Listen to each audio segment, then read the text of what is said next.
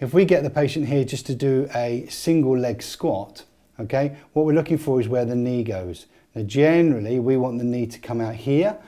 in this kind of direction towards her third toe, but what classically happens is the knee goes in there,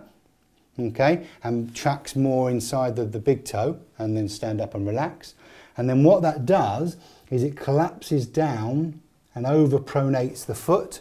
which then puts a lot of stress up the medial part of the lower leg here, along the tibia and into the medial tibial muscles. If the patient is to do more running or more exercise than they've been accustomed to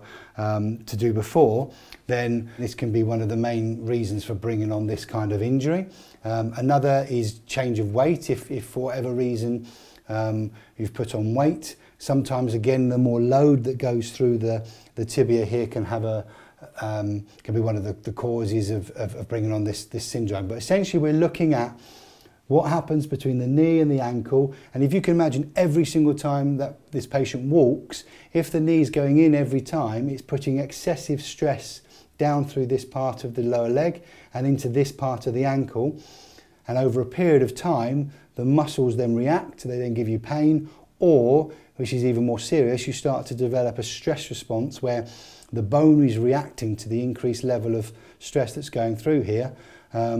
And eventually that could cause kind of increase in kinds of swelling within the bone and potentially little stress fractures, which essentially what the kind of generally the pain of shin splints is. When the patient runs around, the muscles swell as well, and generally because of that kind of swelling as well, it will pull on this area, okay, and that can sometimes bring on that pain. But as I say, it's mainly caused by biomechanical